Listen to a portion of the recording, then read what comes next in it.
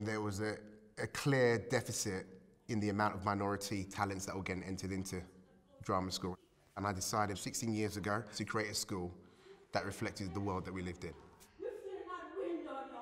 The main aim was to foster a community, to encourage diversity, but also to give a platform to nurture and develop groundbreaking talent.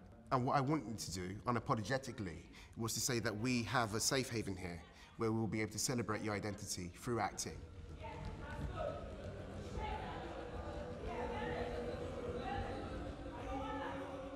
What was 10 has now grown to like 600-700 students at the school.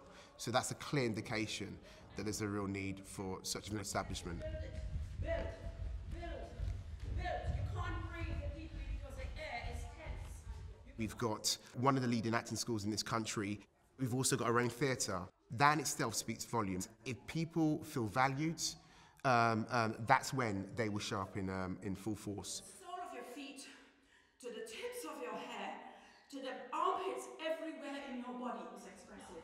You need to wake that up. If we don't use the arts as an outlet to educate and to nourish, develop and celebrate different cultural groups, then we are denying ourselves in a big, massive way.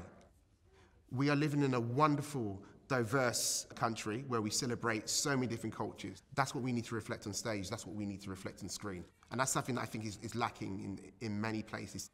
Just diversify the behind the scenes and on stage. And don't give yourselves a pat on the back for it. Just get it done. The pat on the back would be how you've been able to influence the wider community. If you can give fantastic content, that's all people are interested in. What colour they are is secondary.